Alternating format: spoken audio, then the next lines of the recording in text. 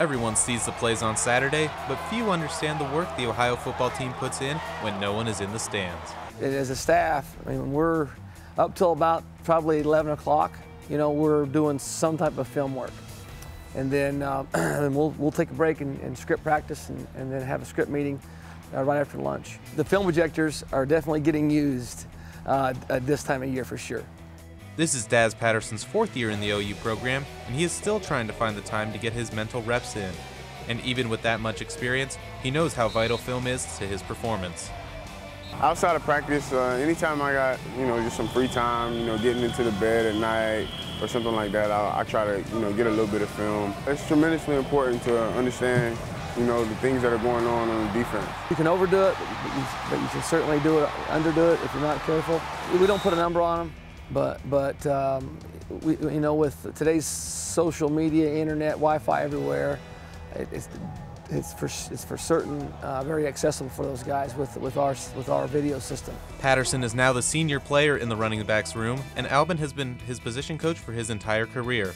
Now, Albin relies on Patterson more than ever to help the younger guys in the film room. He's a wily veteran. He definitely knows our offense inside and out, and he's very helpful with the younger guys.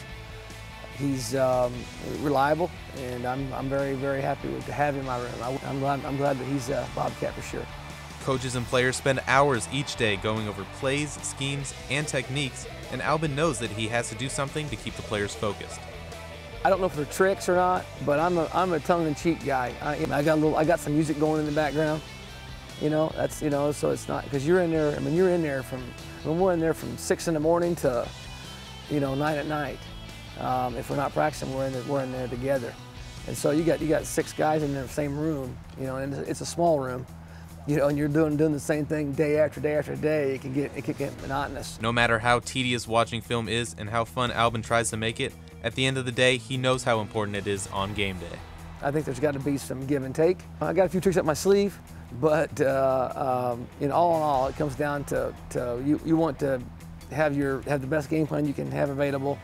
And there's a certain way you need to prepare to get that done.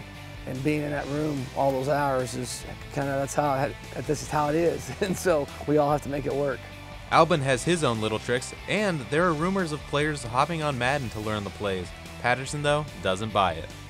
I don't play Madden. I don't really get into the video games very much, but a lot of guys do. They love the game. I don't know how much it is to learn the plays, but because obviously Madden doesn't have our plays on it. But I've heard that a lot of guys play Madden.